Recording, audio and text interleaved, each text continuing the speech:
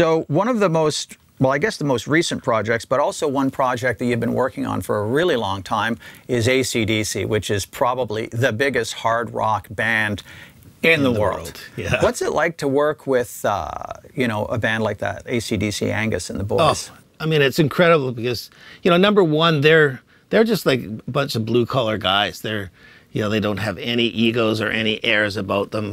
When you're accepted into their world, you kind of become family, and that's how they treat everybody. Everybody's brothers and sisters, and it's just so laid back and cool. And then you see them go, you know, out in the studio and play. It's just jaw-dropping. They're so good. Like most of the records I've worked on with them, it's all just live. They go out there, 2 guitars, bass, and drums, bam. And, you know, maybe do 5, 6, 10 takes of the song, and then pick the best one, and then put vocals on it and a couple of solos, and you're done. Like, it's just, it's not hard work at all. But those guys are just so good and played together for so long that they just launch. I mean, you can see it live. When you see them live, you're just like, holy crap, you know, it's incredible. But super, super nice guys. Now, are they pretty hands-on?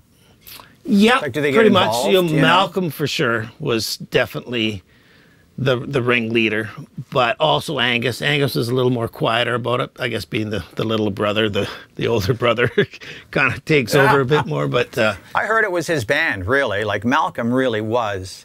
Yeah, it was his band, right? Yeah. Like he started it and he ran it. Yeah. And probably George, right. Malcolm, and Angus. And he also did a lot of the songwriting, didn't he? Yeah.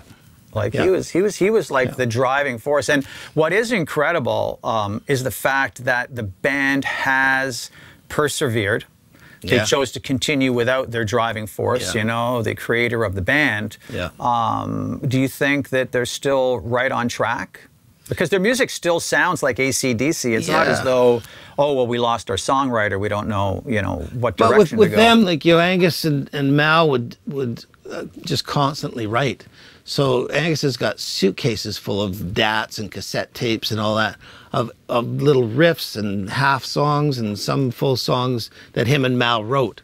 So the last couple of records has still been the co-write of Angus and Malcolm. Just those ideas hadn't been fleshed out together. Angus and Brendan O'Brien produced the last 2 or 3 records, have fleshed them into songs, you know, but it's still put part of Mal's writing on there. So, you know, Mal is still kind of overlooking the whole thing. Right, yeah. Because you've been working with ACDC, I believe, was it Razor's Edge? Yeah. Was that the first one? Yeah. I mean, that was the one, I think, did that have Thunderstruck on it? Yeah.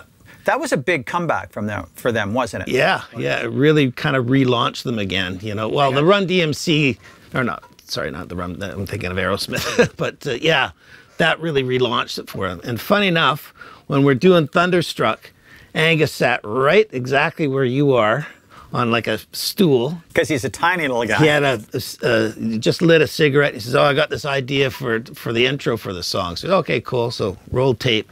And he'll start the cigarette's going. And he just played it through the whole song. He didn't start or stop or whatever. You know, the verse came along. He's still playing the chorus through the whole song. So at the end of the song, you know, he finished it off. And the tape stopped, and he had a cigarette in the big giant ass. He looks at Bruce, and he goes, how was that? And it was probably the take, right? Oh, yeah, it was one take all the way through. So if you listen to the mix, it's through the whole song. We just kind of dipped it in and out as it went along. But yeah, it was right exactly where you're sitting. That's unbelievable. I mean, you know, so much history.